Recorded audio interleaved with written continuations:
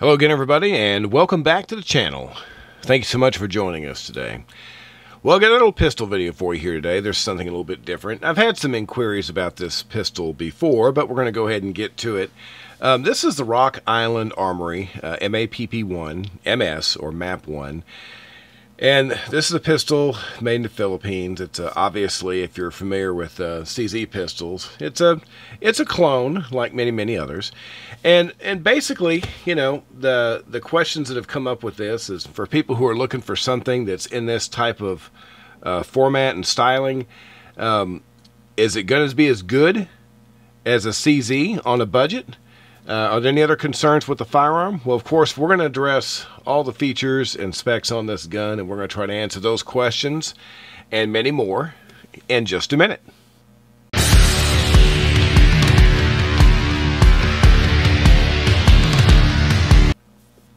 All right, once again, welcome back. We appreciate you joining us today. If you're new to the channel, or if you've been watching our videos and you haven't had a chance to do so yet, there's something you could do that would help us out an awful lot, and that is to simply locate that subscribe button in the lower right-hand portion of your computer screen there and hit that. If you're on a mobile device, you can just scroll down below the video and hit subscribe and hit the bell icon. It'll let you know whenever we do something new. It helps us out a lot, and we really appreciate it. So, once again, on deck today, we have the Rock Island Armory MAPP1 MS. So this is a little 9mm hammer-fired pistol.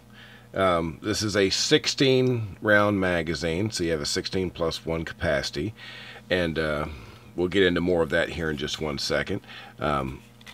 Just so you can see that we are clear, we are empty, and we are 100% safe there. I want everybody to see that right off the bat.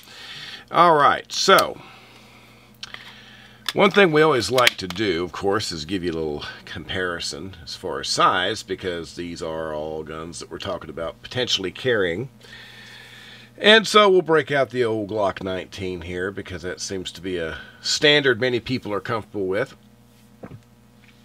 These pistols, as far as weight when they're loaded, are actually real similar. The loaded weight on this is about 2.4 pounds, and that's really close to what the Glock is. So they're similar in that respect, and of course the capacities are very similar, just like we talked about. Your Glock, if you don't know already, that's a 15 plus 1, so it's one less round, but I think it's close enough to call them similar capability weapons as far as how many rounds they carry, that type of thing. Obviously, they're completely different in every other respect. It's a hammer-fired gun versus striker-fired gun. But anyway, I digress. So, looking them over, I'm always a big fan of a big trigger guard because I think that if you're wearing gloves or if you've got bigger hands or whatever your concern is wanting to get inside the trigger guard quickly, I think that's good, and it does have that. They're very similar in length. If you look at them from a top-down standpoint here, you can see that the width, the MAPP is going to be a little bit wider, especially toward the rear. And of course, it's got that beaver tail there, which is going to make it just a little bit longer. And of course, it's a little bit longer in the grip. If you look at it here, you can see that you're going to have a little extra grip right there, but not terribly. And of course, where that sticks out on the holster is probably not going to be as much of a concern anyway. But anyway, looking them over, you can see that with the weight being similar and kind of the size, the overall size and shape being similar, if you were going to carry the MAPP here, and you're used to carrying something like the Glock 19, well then obviously they'd be very similar. Alright, well, let's go ahead and talk about the features. And once again, if you look at this design closely, if you're familiar with, CZs, and of course there's a lot of other clones besides this, but it's kind of interesting to see just how similar this gun is to, like a CZ75.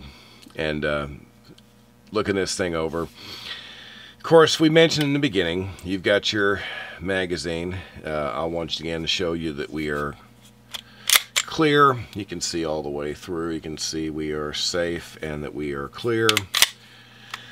So looking the gun over, the grip's the first thing that I noticed. It's kind of unusual. You've got these little cutouts here.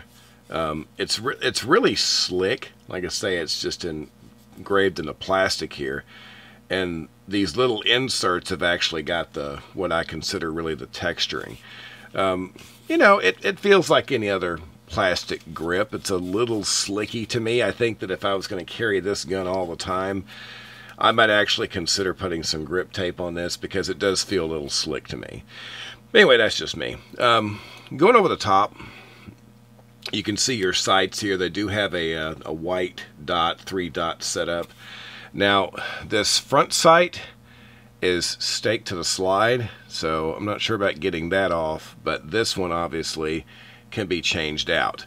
So if you wanted to put a better visibility, like, you know, green or red or whatever you'd like on the rear sight, you can do that. I'd like to be able to change all the sights, but I guess you can't have everything. You do have an accessory rail here, so if you're the type of individual who likes put lights and lasers on your gun, you can certainly do that. Of course, your slide stop here, you can see that. And you've got your safety. Now, keep in mind, this is just a safety only. If I pull the hammer back on this, this is not a decocker. So you have to manually decock the weapon. Now, some people like that. If you're used to carrying a 1911 and you want to carry it cocked and locked, well, you've got that option. You can set this thing up just like what you're comfortable with. So it's not a bad way to go as far as that goes. And once again, this is a double action, single action. You know, you see your trigger pull there for double action, and then you can see your trigger pull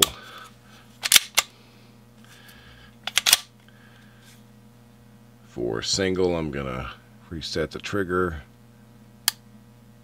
That's not too bad. And once again, you can watch that reset.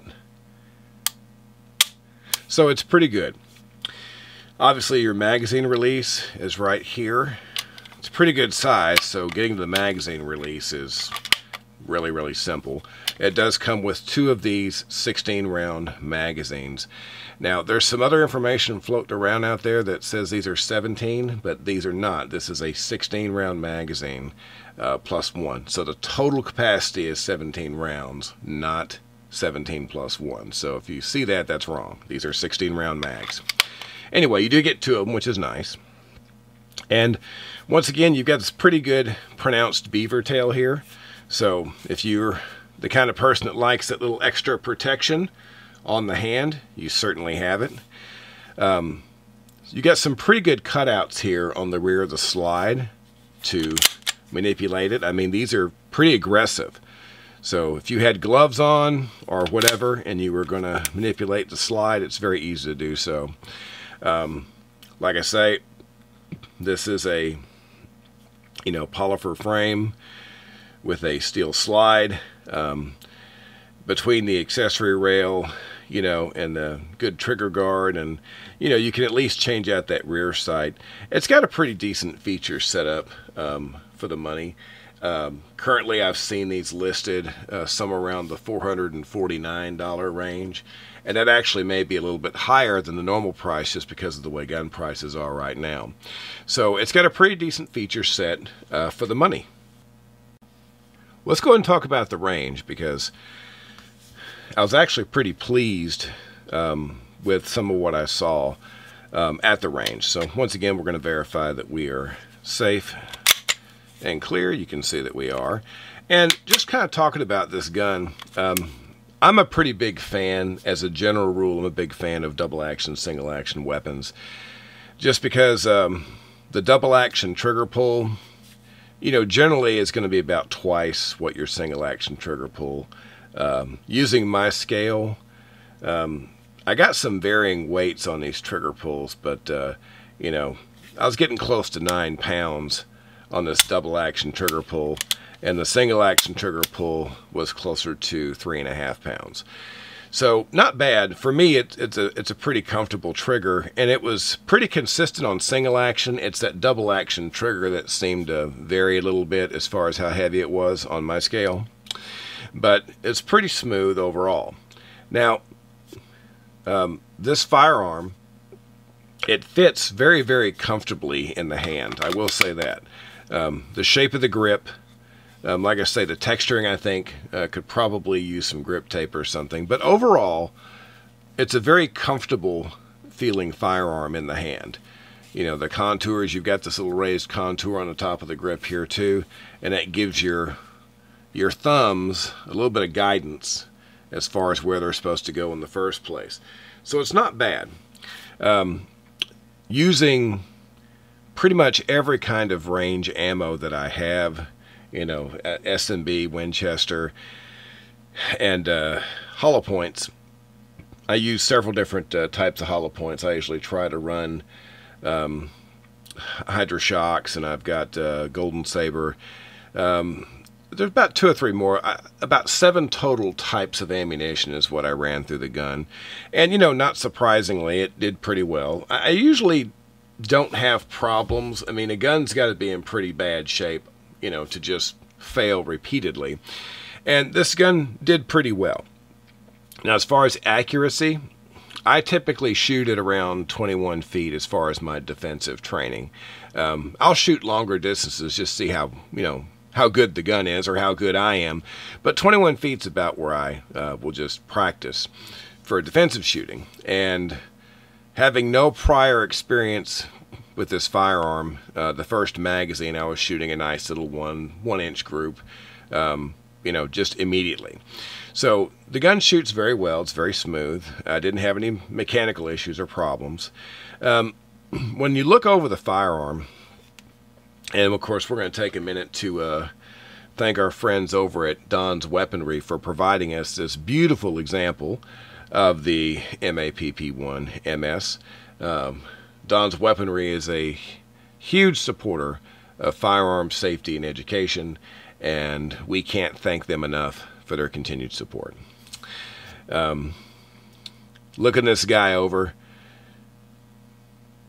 for the look and fit and finish of the firearm, which seems pretty good overall, it's really not a bad you know, value for the money.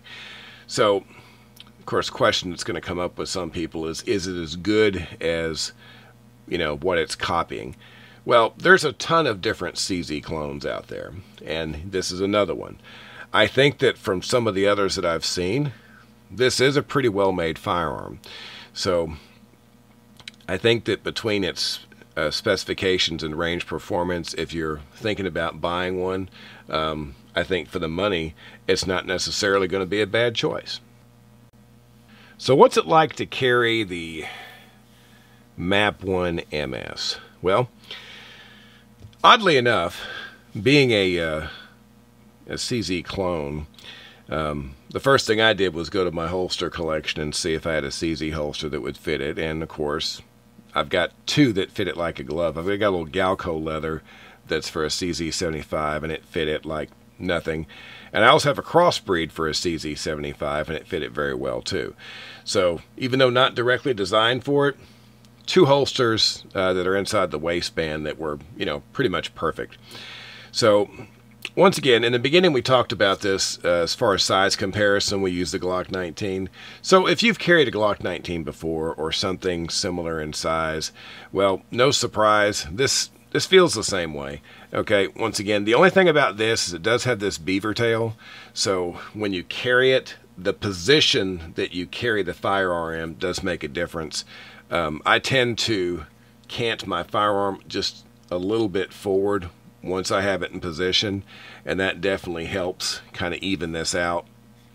So I was able to carry this firearm inside the waistband about the same way as a Glock. Now, it's a little bit thicker, like I say, and I've carried a CZ before inside the waistband, and it wasn't an issue for me, but it does feel like it's a little bit more substantial. Not a lot, but it feels a little bit more substantial inside the waistband than that Glock 19 does. But once again, I was able to do it comfortably.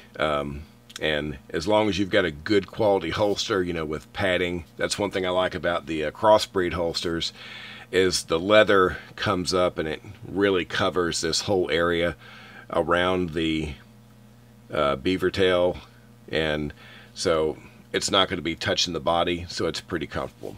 So overall, just like a Glock 19 or similar size firearm, it can be carried daily with no problems whatsoever. Just got to have the right holster. Well, overall impressions. Well, in the beginning, you know, the whole idea, the whole kind of genesis for talking about this gun today was there are some people who've been on the fence. You know, they look at the price point and they say, well, I've never heard of this. You know, what's the deal with this gun? Well, look, you've got all kinds of clones that are being imported by all kinds of companies. And, you know, this is no different. Rock Island Armory has got this gun that they import. It's made in the Philippines. It appears to be made pretty good. Like I say, if you look at the fit and finish overall, it looks like it's not a bad pistol at all. It shoots well. There's no mechanical problems with it. And you get a pretty good, you know, feature set on the firearm. And like I say, personally, I'm a big fan of double action, single action firearms anyway. You've got the ability to carry it cocked and locked. So, you know, there's a lot of flexibility as far as what you can do with this pistol. I do wish the front sight was a little bit different setup, but once again, you can change the rear sight. But if you consider all of that, and then you consider that right now they're selling for about, you know, $450, that's a lot less money than, you know, a lot of similar pistols. So I couldn't find anything about this that was a real negative in any way. And it's a pretty good price point. So I think that if you've been on the fence and you're looking for something that's a good value, that has a lot of the, you know, feel and features that you might have been willing to pay for, I don't see any reason why you couldn't do it. It seems like it's a reliable firearm. So that's my take on it. All right. Well, we appreciate you guys once again. It's always good to have you stop in and, of course, comment.